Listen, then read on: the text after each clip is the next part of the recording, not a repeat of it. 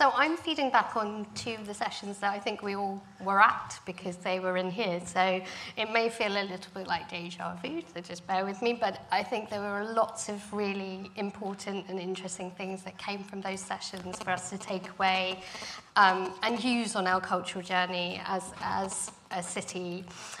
So from our first session, which was driving change, I think the themes of people, identities and stories came out very strongly, and in particular I think stories, and it's something that in Southampton we've been exploring throughout our City of Culture journey and onwards now, really thinking about what it is that makes us who we are. And there was a very evocative phrase used that we have to tell a story that reeks of Southampton. I think we've come in closer to knowing what that is since we have been working on this bit, but I think we still got some work to do on finding out what that is. And part of that is also understanding our assets and our capabilities. I think that came out very strongly as something we're doing, and we need to continue to do, and that there are many assets and capabilities in our city that can surprise any one of us, no matter how long we've been living here. There's something around the corner that we never knew about.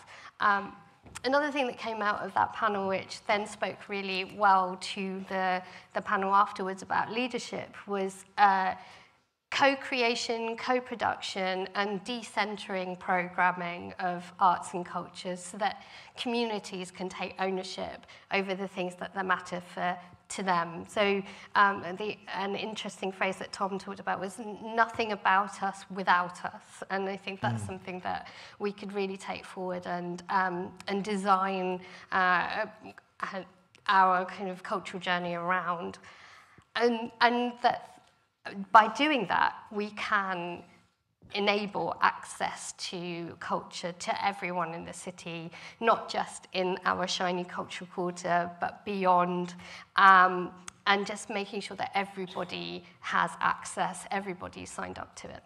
And the very evocative phrase from that panel was the ring of shit. So a cultural quarter and a ring of shit does not make a cultural city. And actually thinking about the fact that our city is not just the centre, but a lot of other things, shit or not, that make it up, and just reconnecting and making sure that everybody is present in the conversation. Fine. So, yeah. Okay. Okay.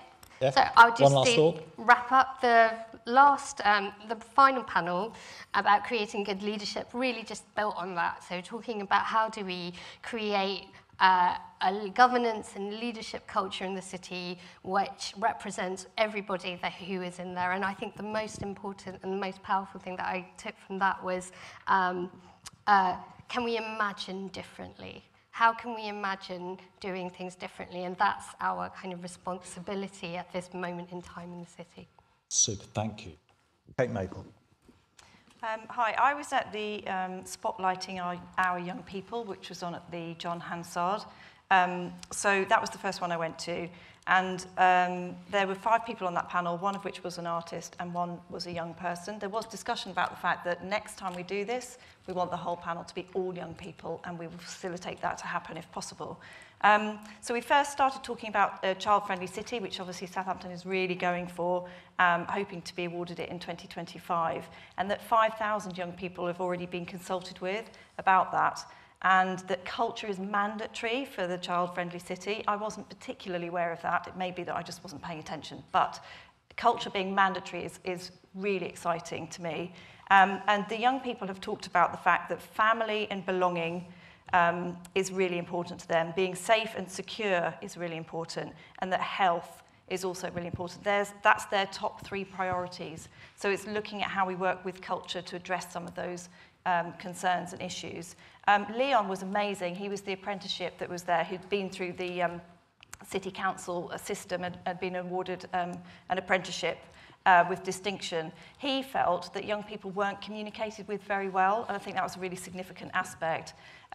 We had Amy from Beat Freaks, who was talking about the fact that young people engage with culture in very different ways these days, and it's a rapidly changing environment. We really need to make sure that we're aware of that. We are living in a time where 90% of young people that they consulted with considered themselves to be creative through online, through TikTok, and many other platforms as, you know, as artists, gallery exhibitions, podcasts, radio, music, you name it. So actually it's more about how we meet them on their creative journey, and Louise Govier from Artswork pointed out that actually a lot of young people are just doing it anyway. So where is our role in this, which is quite significant.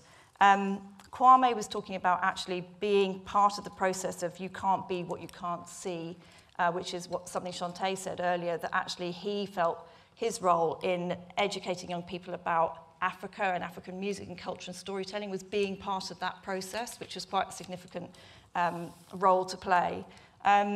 So the question we had was about how we bring young people into our planning, and the ultimate thing was really about listening and then acting, but demonstrating that action, because there's an awful lot of consultation going on, but where is the action and how do we demonstrate that?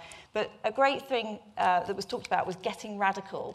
And although we talk about having people around boards, and inviting people around the table, perhaps we should smash that table completely and look at reinventing a new system, which I say, yeah, let's do it. But going back to what Slung Low, the guy from Slung Low said, change is hard.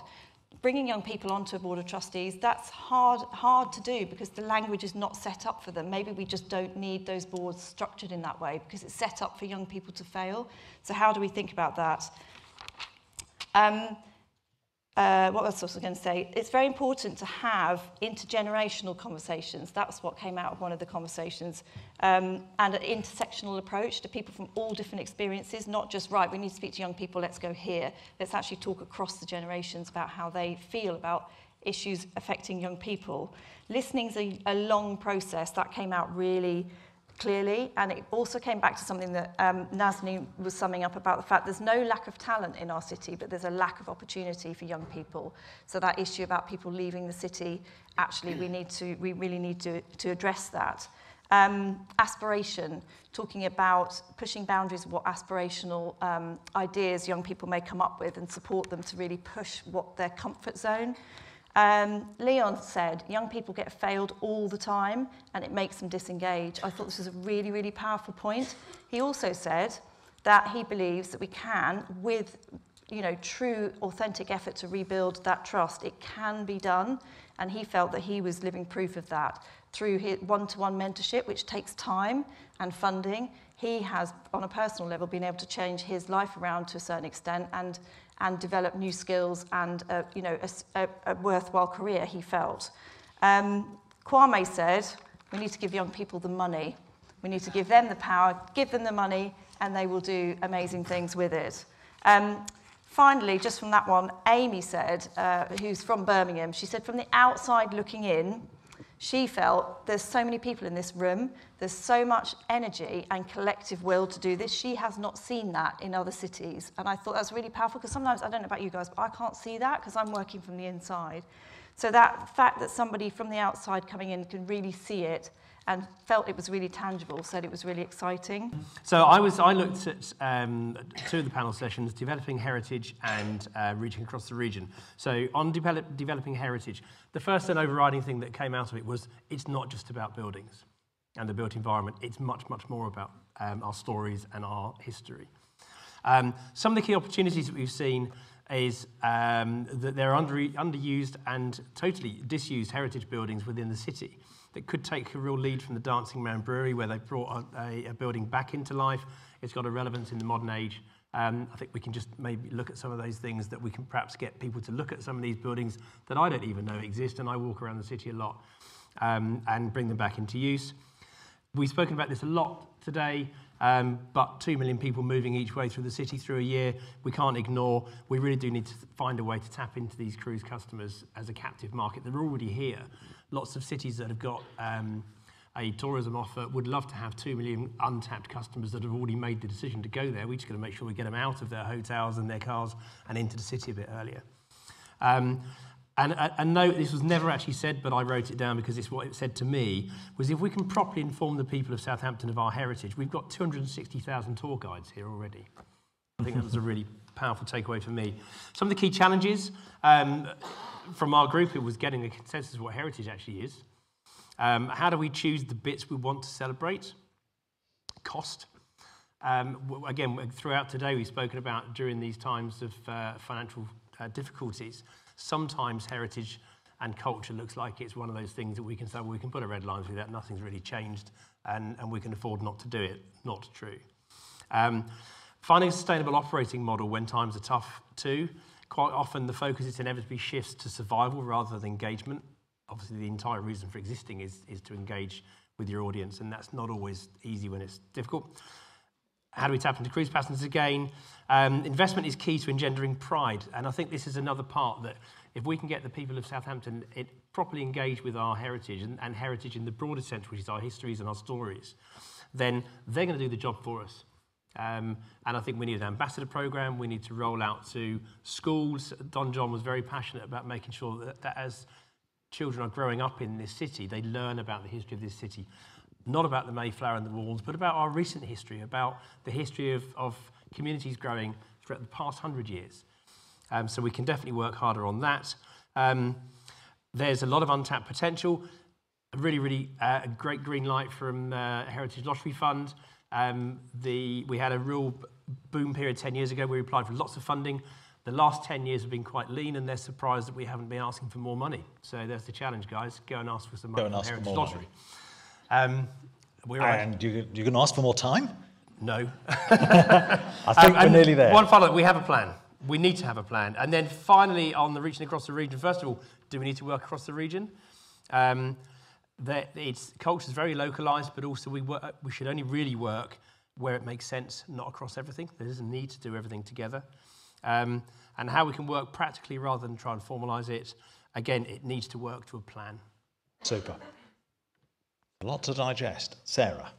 Great, thanks. So I was in focusing on festivals and also celebrating our community. So focusing on festivals, I think to give you a flavour of the conversation, Donna made the point that festivals were like the extreme sports of culture, which I thought was a great phrase because actually they were very high risk but high reward as well. So lots of what we spoke about was about how we sort of mitigated the risks involved and how we enabled those things to happen.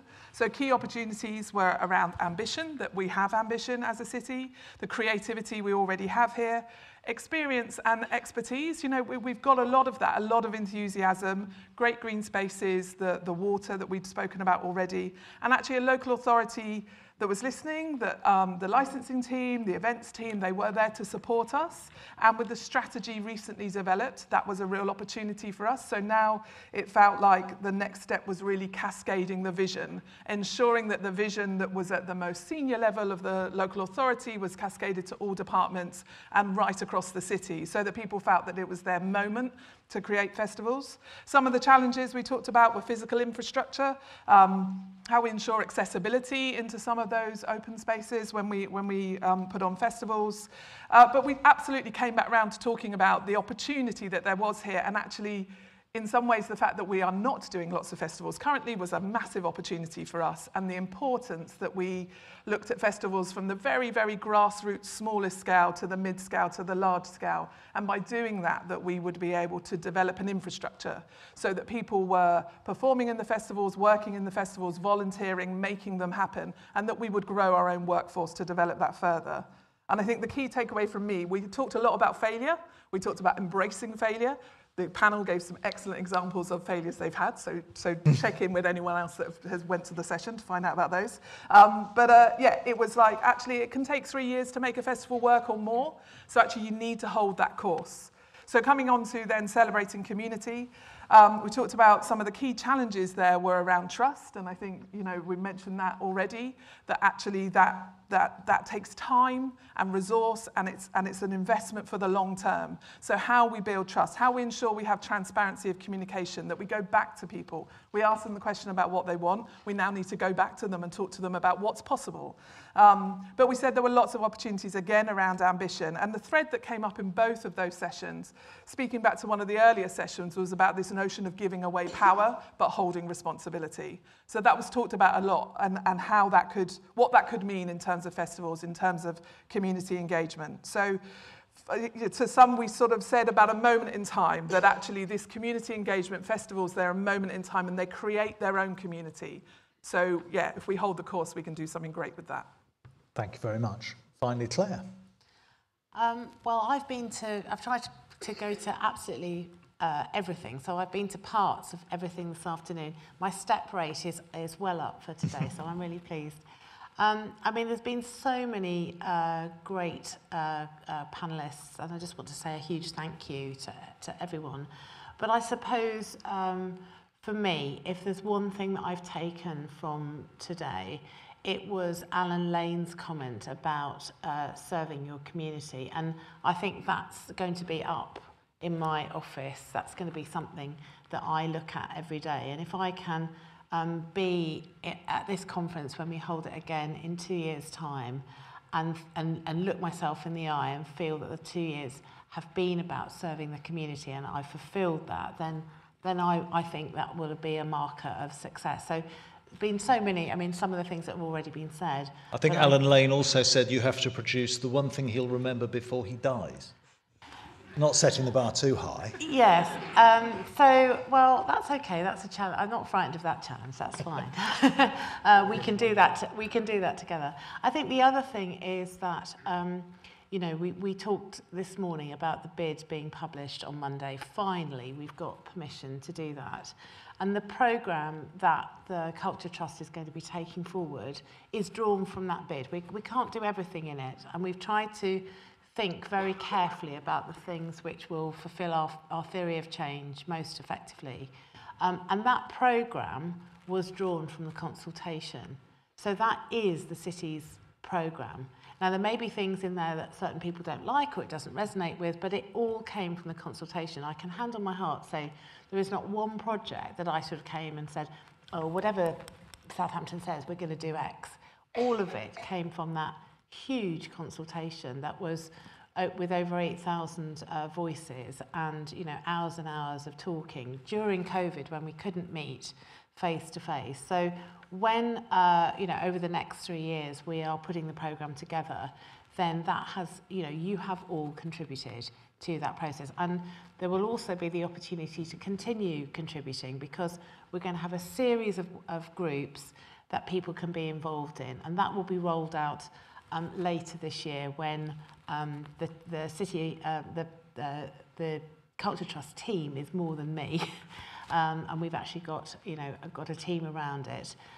But I can guarantee, because that was one of the things that people really did like, which was having our working groups and having the opportunity to talk and to contribute, and that will continue.